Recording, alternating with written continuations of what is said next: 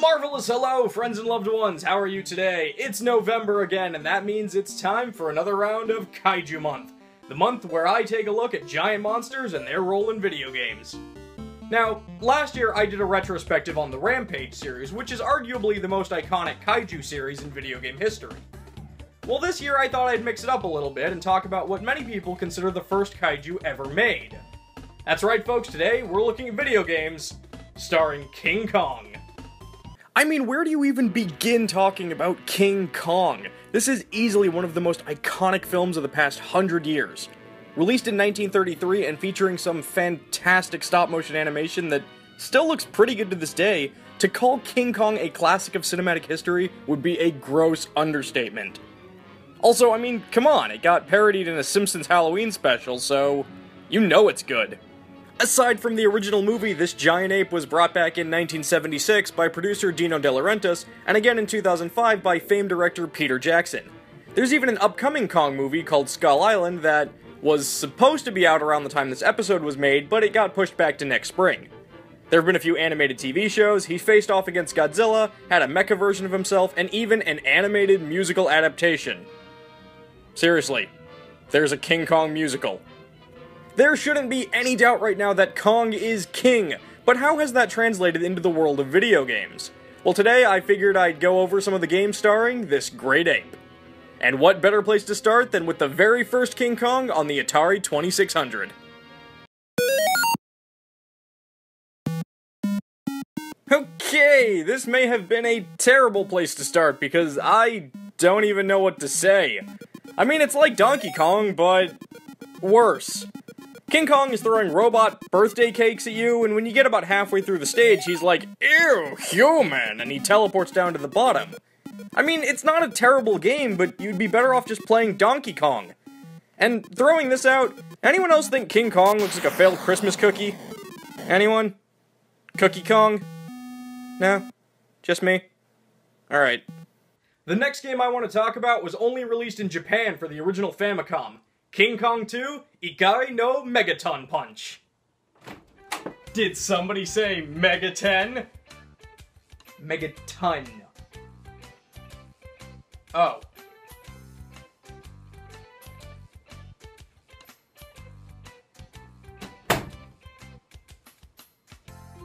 This game was made by Konami, by the way. I'm sure I'm supposed to have a joke there, but I feel like at this point Konami is just kind of their own punchline. However, this game is freaking awesome!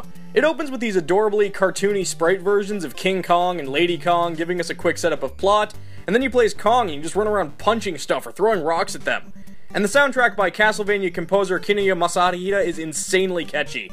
I can't imagine why this game was never brought over, but if you ever get a chance to play it, I totally recommend it. And before you ask, no, I have no idea what I'm supposed to be fighting. But I do know occasionally you enter these rooms and suddenly things have a very Zelda feel all of a sudden. Even the music, wouldn't you agree?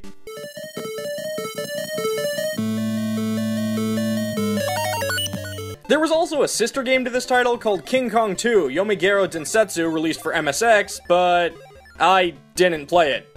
You don't play as Kong in that one, so whatever.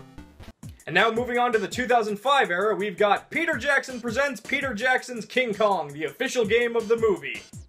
I've gotta be honest, for a licensed game, it's not terrible. The cast of the film all reprise their roles, and you get to play as the humans and as Kong.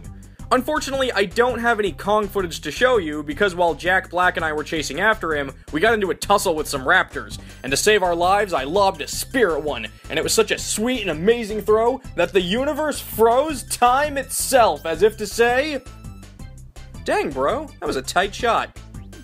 I kinda wish I'd gotten more footage, but it'd been a while since I'd saved, and I was already about an hour in, but overall, trust me, the game is not bad. The only frustrating thing about it is ammo is super limited, so most of your fighting will be done by frantically picking up whatever you can and trying to huck it at whatever's busy trying to eat your face. Aside from the console version, there was also a Game Boy Advance title called Kong the Eighth Wonder of the World. I like that they retitled it because it really does feel like a unique game rather than just a scrunched up attempt to get the same game on handhelds. And this one isn't bad either. In fact, I might even say it's the best game I'm going to talk about today. It kinda plays like an old Zelda title as you explore the island and enter various temples and stuff. You play as Adrian Brody, Jack Black, and Naomi Watts. Adrian Brody can use a variety of weapons and fight enemies, Jack Black can blow up impeding obstacles and push heavy rocks, and Naomi Watts can... scream. And hey look! Random pots! This really is like Zelda!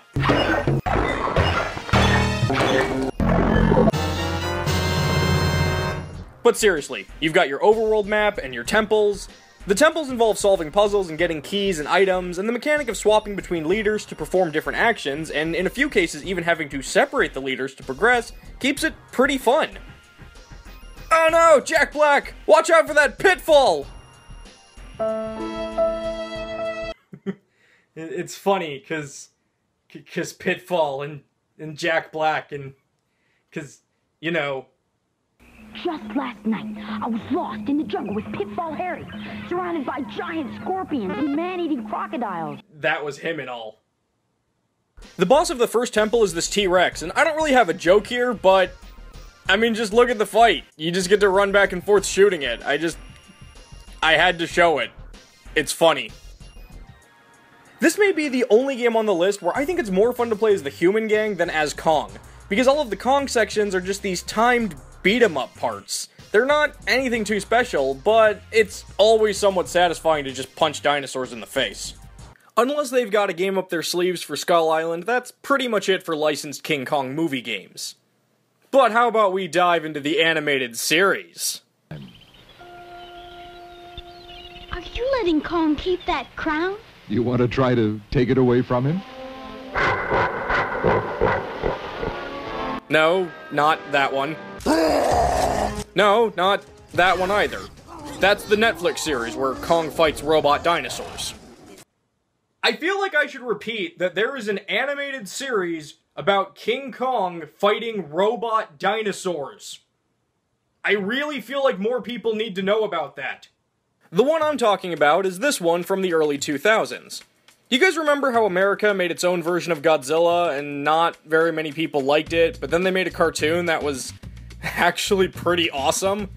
Yeah, well, someone decided that Kong should get that same late 90s radical cartoon deal, and thus Kong, the animated series, was born. Fire! Fire, will you? Why don't you fire? The game opens up with a bit of text explaining how this Kong is a clone made with this guy Jason's DNA, so they're mentally linked or something. Then he and his grandma and his archaeology professor go to take Kong back home, but alas, I didn't know that Ramon intended to snatch the 13 primal stones hidden inside the temple and steal their powers. Really? Well, that sounds like it's on you. I mean, just look at that guy. The only way he could be any more evil is if you gave him a monocle and a white cat. This is one of those games where you have to carefully explore each level to find hidden objects in order to progress any. In this case, these hidden scrolls. All while dealing with fire-spitting piranha plants ripped straight out of Mario, T-Rexes that try and pull a come-at-me-bro tough stance whenever you hit them, and cartoonish minions that lose their pants, complete with red and white polka dot boxers. Also, as well, for some reason, why are these guys the same size as Kong? I thought I was supposed to be a giant gorilla, but with the scale in this game, he actually seems like he's on the smaller side. You can hit L in certain spots to play as Jason. Jason! But seeing as how he's slower, weaker, can't jump as high, and dies a lot easier, I can't really imagine why you would ever do so by choice. The first boss is this giant were-rat, and boss fights in this game are just awful. There's no fun puzzle or strategy to doing it. The bosses constantly run away from you, and if you do catch up to them, they just stand there guarding. I think I only won because I caught him in a loop. Once the were-rat is dead, we have to play as Jason. Jason! And head back to a museum in New York, which has the same indigenous bat life as Skull Island. Oh wait, I'm sorry, it's Kong Island in this series.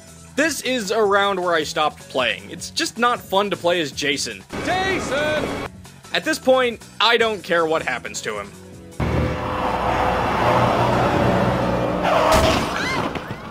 Oh, alright, fine. Let's just see the final boss of the game, alright? The final boss is a clone of King Kong, only I guess the human who donated their DNA for this one must have been Norman Osborn. And it sucks. And it's awful. And I'm dead. But But hey, don't be sad. What if I told you there was a second Game Boy Advance game based off of Kong the Animated Series? This time based on their full-length film, Kong, King of Atlantis. How about we just dive in and see how well this video game holds up? Like the last game, it just kind of opens with text, recapping a little bit about Kong, and explains that due to an ancient prophecy, Atlantis is back. What that prophecy was and how it happened? Not important. But what is important is that Atlantis has a hot reptile babe as their queen, and she wants to recruit Kong to help take over the world. So we start off playing as Jason. Jason! Okay, sorry, I'll stop that.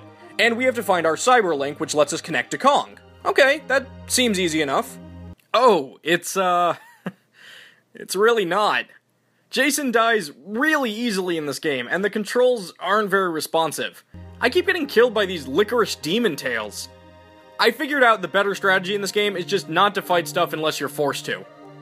Alright, so now that we've got the comlink, we've just got to find Kong, and I died again. Wait, no. Okay, so the comlink wasn't even a checkpoint or anything? Okay, I'm done. I know I may come across as unfair by saying that this is a bad game, when admittedly I only played for about 10 minutes, and I didn't even get to play as Kong. But I want you to ask yourself, really ask yourself, do you think that this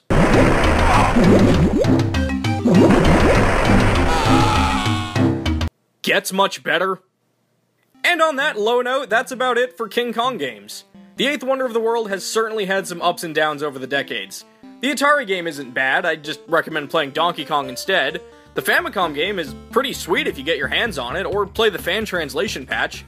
Both of the Peter Jackson games are surprisingly good for movie tie-in games, and the animated series ones, if you're curious about it, I'd recommend watching the show and just skipping the games entirely. And I think on that note, I'm gonna wrap up this year's Kaiju Month. It was a lot of fun looking back at all these King Kong video games. I'm really excited for Skull Island next year, can't wait to see what comes out of that. And now, to end this episode, please enjoy this clip of King Kong fighting Mechani Kong. For no other reason than I really wanted to show it in this video.